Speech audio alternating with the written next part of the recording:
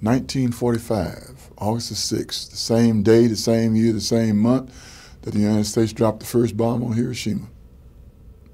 My mother used to say there were 2 bombs that were dropped on that day, and my son was one of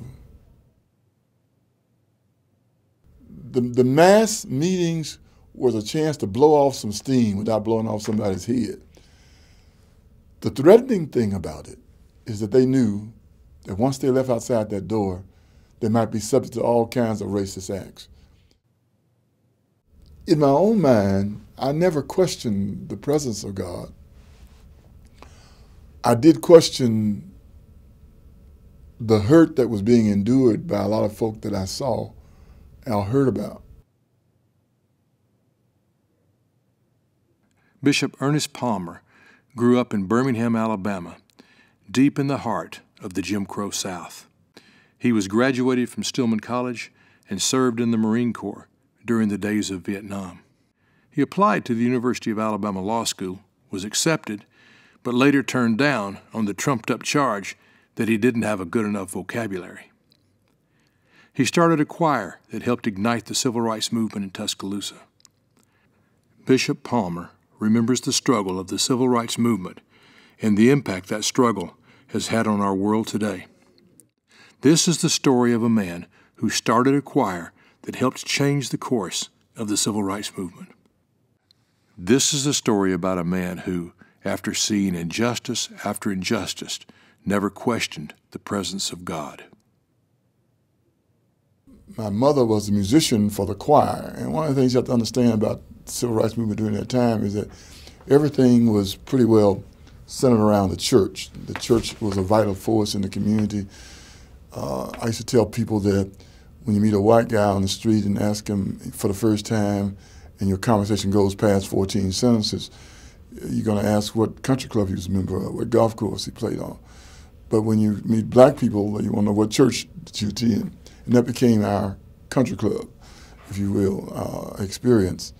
And so my sister and my mother were actively involved in that choir, and the choir was used as a tool to draw people to the church. In many ways, I was sheltered from the movement in Birmingham. There were so many kids that were actively involved in it, some being beaten up and bruised and even killed.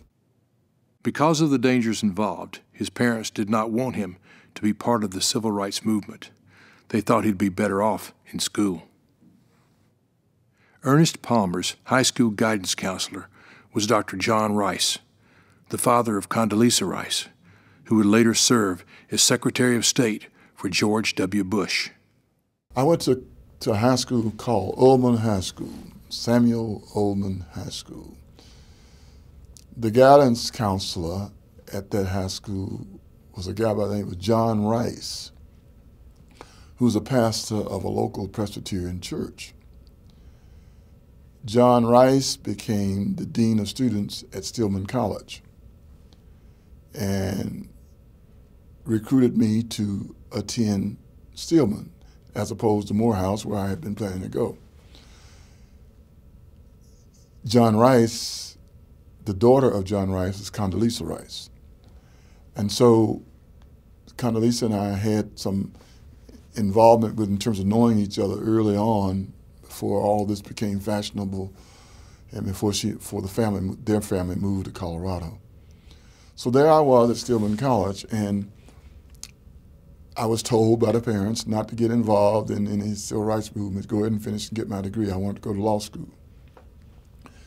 I tried to do what they said. Well, they found out that I was a musician, and so I started a choir on the Stillman College campus, and I bring it up only because it was unusual to have a non-college affiliated choir on a black college campus.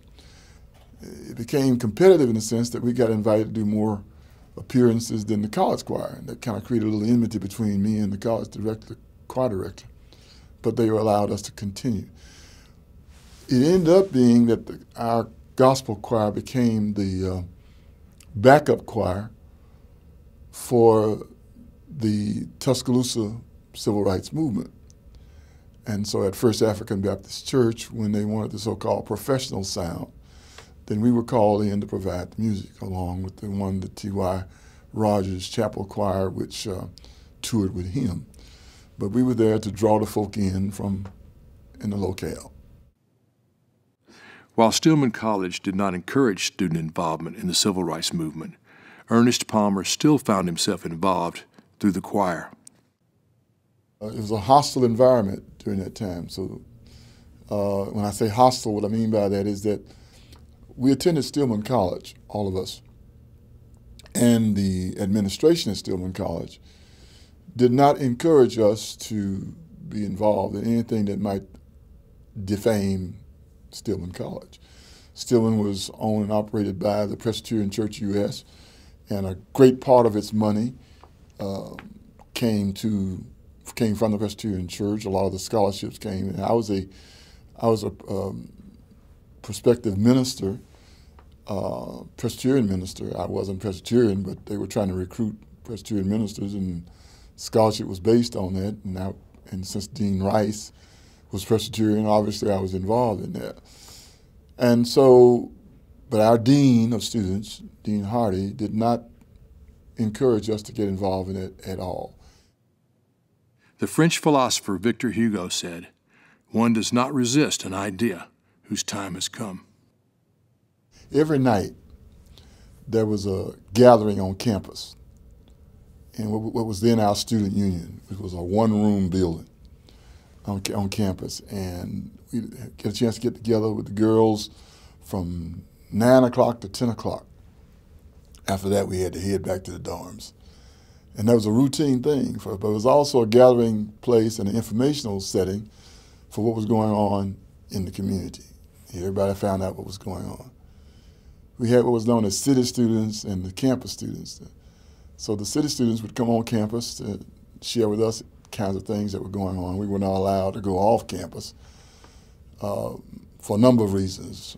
One of the reasons was because of the advent of the Klan. Some of the guys that were with us on campus got involved in the local movement. And I remember so vividly that we sat in at a restaurant down the hill from Stillman College. And I guess you can say we sat in. We really didn't sit anywhere, even though the restaurant was open. Had a window in the back for blacks to come down and get the barbecue and the chicken and so forth. We went to the wrong window. For us, the right window. There was a right window for us, a wrong window for the Times. As a result of that, the police were called, and they came and ran us away from that restaurant. We were located about a block and a half from Stillman College. When we got back on the campus, the word went out that the Klan was coming to Stillman College to find those guys and girls that had been at that restaurant. I was one of them. I remember the guys went in the dorm and got broom handles and hammers and everything they could find to come out there waiting for the Klan to show up.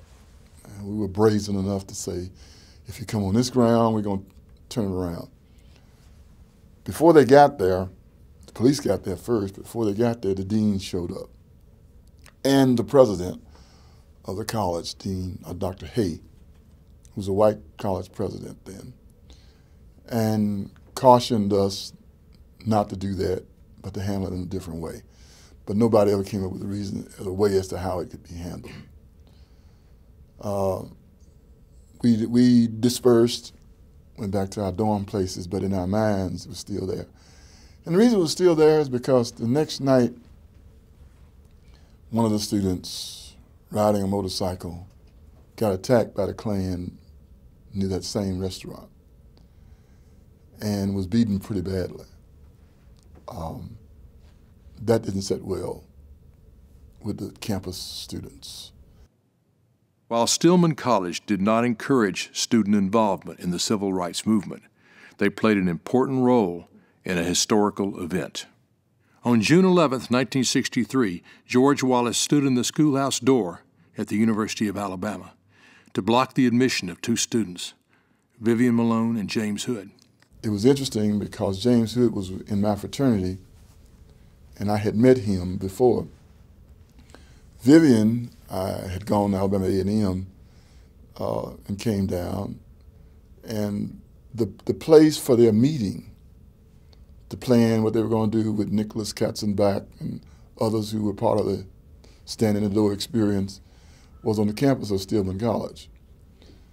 The groundwork, a lot of that groundwork was planned down there, on the campus. The governor leaves, James Hood is the first of his race to become a University of Alabama student.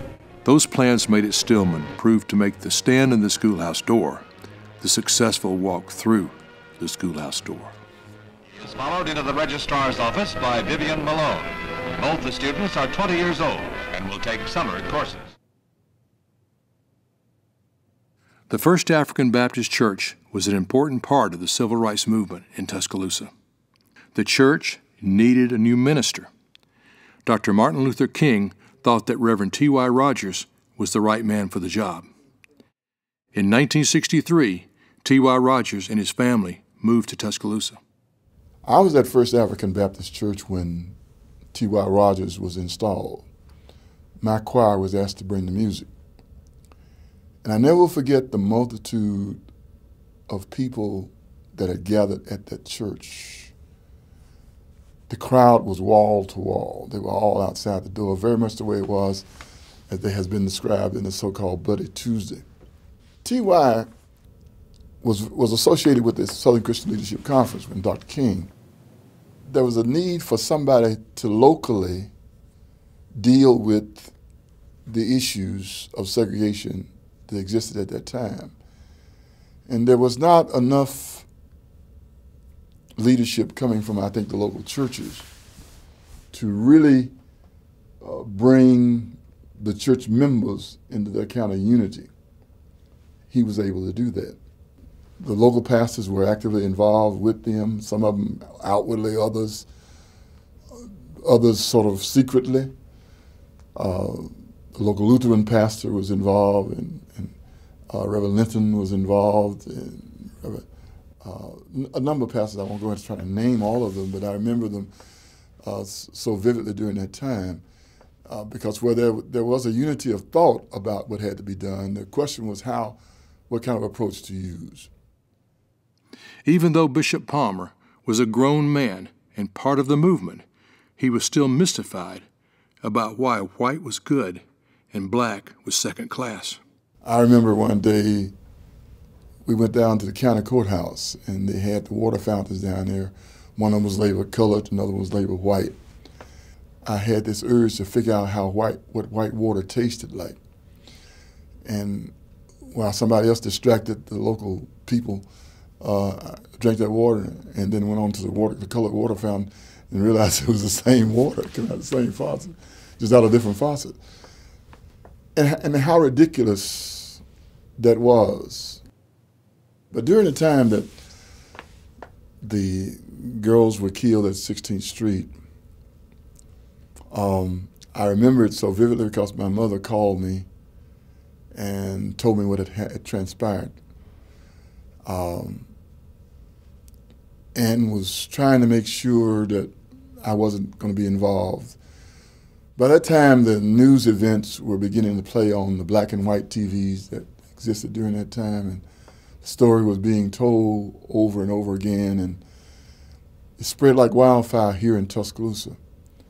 And there was an anger that took place, mainly because of the innocence of the girls and the travesty of the Klan boasting about what they had done. And I think it created in a lot of people my age the incentive to become more active, to do whatever it could in the loss of life. Any member of the African American community who had been reluctant to get involved in the civil rights movement was moved to action after the murder of the 4 little girls at 16th Street Baptist Church. My mother's mother, maternal grandmother, had a house in Birmingham, and the church across the street from our house was where the lineup was held to march down to City Hall. It was, I I call it a trick march because the actual march was supposed to have started downtown, probably down by 16th Street Church. But the real march with masses of people occurred within 100 yards of our house. And everybody marched downtown a different way and converged on City Hall in protest of that event. It struck a nerve in me. And I remember the tears falling from my sister's eyes as she tried to recite to me the impact on her and on everybody else at what had happened. I could understand death. I mean, I understood that death, but I didn't understand the magnitude of the death and what it meant. And I think that death there perhaps did as much as what took place over the Edmund Pettus Bridge or what took place in Jimmy Lee Jackson's death in Marion. And I think about that. If the church was the heart of the civil rights movement, music was the heartbeat of the movement. The singing was very vitally important. It allowed the people in the audience to embrace it. And then, of course, with my background in music and some of the songs that were being used in Birmingham, we just changed the lyrics for Tuscaloosa. You know, and we would sing those same songs, which became vital parts of the movement, the marches that were done as they walked down the various streets. So they would lift up an offering or take a collection, raise some money, because the reason for the money was more or less to take care of bail money and for attorneys that had to be compensated where necessary. There were a number of attorneys, particularly white attorneys, who served for free. And that was interesting. We never knew that, but they were vitally, they knew that what the Constitution provided for. They knew what the rights that were being fought for. And that was the way that they were able to make their statement. They wouldn't do them any good to go out there and try to march, and some of them did, though. Most of those marches that were white came from other places, other locations. Stillman had begun to integrate its student body, very minuscule. So some of those people became involved in it. And the others who got involved with Stillman and ended up going down to, who had come out of the Greene County movement, had become involved in Tuscaloosa as well. And so the mass meetings was a chance to blow off some steam without blowing off somebody's head. The threatening thing about it is that they knew that once they left outside that door, they might be subject to all kinds of racist acts. There were always the rumors that the Klan was sitting outside waiting, and that people driving cars would be followed to their homes, followed to find out where they worked. And there was always that threat that went on, but people attended. I mean, you couldn't get in the building because so many folk that were there. Now, it was not representative of the population, but the population had no way of getting there. The greater part of the population did. You had students there. You had adults there who didn't have anything to lose. You had adults there that were following their pastors. And it served to provide a good informational outlet to what was going on. During his senior year at Stillman, Bishop Palmer decided he could make a difference as an attorney. He applied to the University of Alabama Law School. At first, he was accepted, but then someone on the committee had second thoughts, claiming this most eloquent man did not have a sufficient vocabulary. It was hard to believe, because had I arrived on the campus in 1965, I probably would have been the first black student to have enrolled in law school. I went back and I tried to check my record on that. The acceptance letter, I found it many years ago at the faculty law school was on Farrar Hall, I believe, at that particular time. And I remember having an interview in which somebody said, well, your vocabulary does not seem sufficient to be successful in attending the University of Alabama Law School. Well, that bothered me for a minute, you know. But before I could really get actively involved in enrollment, I got drafted to the Vietnam War, and I was supposed to go to the Army. I refused to go to the Army and ended up going to the Marine Corps. When he couldn't get into law school, he applied to Livingston. He wanted to be a teacher. I was in the first graduate program at Livingston University. It's now called University of West Alabama. Livingston was perhaps the last predominantly white campus in Alabama that was probably integrated. And I came in on a program called the National Teacher Corps. It was a program designed by U.S. Office of Education to put more people from diverse backgrounds into black belt schools. And one of the first instances I had when the white students found out that there were at least 3 more black students on campus, we had to all eat in the same lunchroom, but they made sure they would eat nowhere near us. And one day, as I walked in front of the Student Union building, I think it was Graves Hall, I believe, somebody threw out some cooking flour on me. I had on a black suit and said the words, "Since you want to be white, take this." And I looked up and all that powder came on me. I was so angry. Now, my home was Birmingham, and the neighborhood that I came from, you didn't initiate a fight unless you really go all the way through with it. And you were destined to be the one to walk away. So I took off trying to get to the person that threw that on me. I didn't even know who it was. About 2 floors up.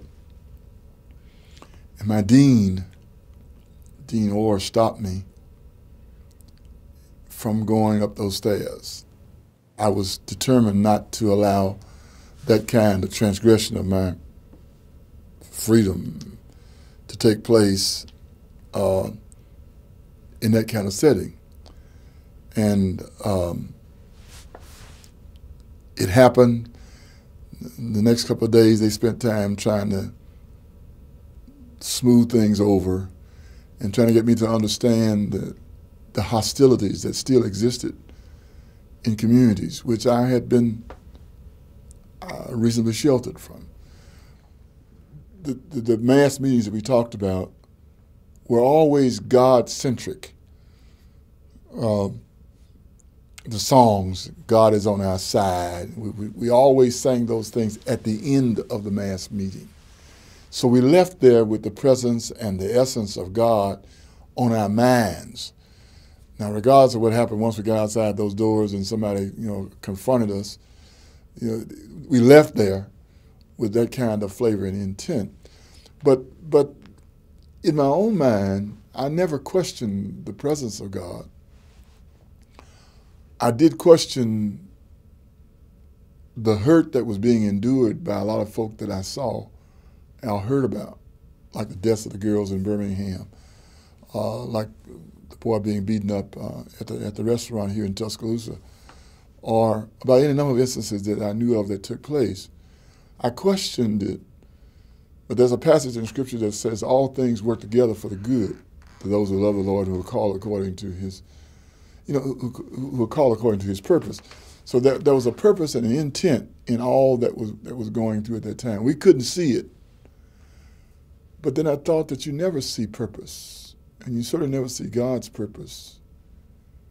You see His hand in those things, but you never really fully understand the purpose while you're going through it.